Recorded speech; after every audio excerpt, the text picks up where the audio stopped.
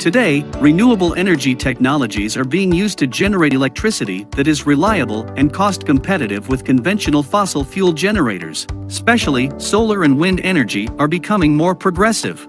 Maintaining the frequency throughout the system at something very close to 50 Hz, which is known as frequency regulation, is critically important. In traditional power systems, synchronous generators are responsible for frequency regulation. How is this done in a synchronous generator? At normal operation, the supply equals demand and the frequency remains at reference value. If demand all of a sudden becomes much larger than supply, extra energy will be supplied by the inertia of the synchronous generators. Due to this, the speed of the rotational inertia and hence the frequency of the system will drop. Similarly, if supply starts to exceed demand, then the system frequency will increase. Governors located on the synchronous generators detect these frequency changes and adjust the input power accordingly. With that, the frequency will be recovered to a certain level. Extensive integration of renewable energy sources can cause excessive frequency deviations because they are unable to perform frequency regulation. To overcome this problem, power converters are modified as synchronous generators using proper control mechanisms called as virtual synchronous generators. Energy storage systems must be involved to achieve frequency regulation.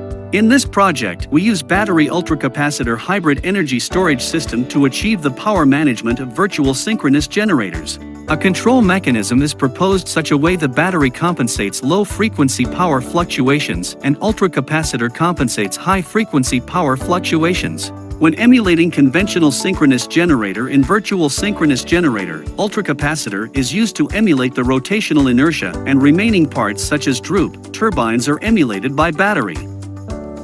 This is the MATLAB simulation.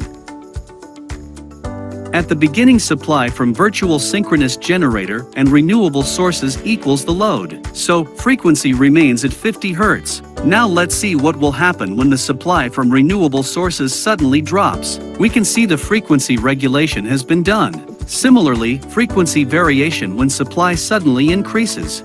Next we'll see the output power of the battery and the ultracapacitor for a step down and a step up power change. Here, the ultracapacitor deliver or absorb power initially similar to inertia and then gradually becomes zero while battery compensates the power change slowly.